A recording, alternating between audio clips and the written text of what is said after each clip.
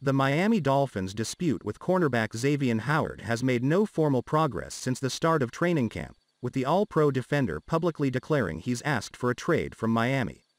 The root of the issue for Howard is a perceived lack of disrespect. Howard claims that the Dolphins have not dealt with him in good faith, and as a result he'd like to find a new opportunity to play elsewhere. But the Dolphins, with 4 years remaining on Howard's contract, have plenty of leverage and seem intent to smooth things over with their best player. And Howard's actions since asking a trade haven't necessarily suggested he's taken a hardline stance about his future with Miami.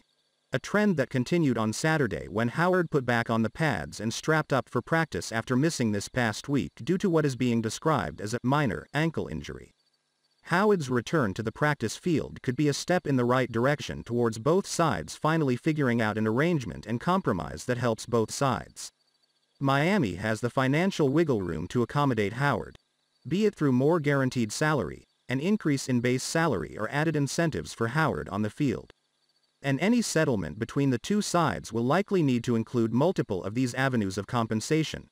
Miami seems dug in out of principle in not simply pushing a bunch of cash into Howard's 2021 pay, and instead appear to be taking a negotiating tactic that offers to pay Howard for his production moving forward, not helping him recoup what Howard may feel is undercompensation from 2020. We'll see if Howard strings together multiple practices for the Dolphins. And if he does, one would assume it bodes well for Miami finally giving Howard what he wants: better compensation for the year ahead.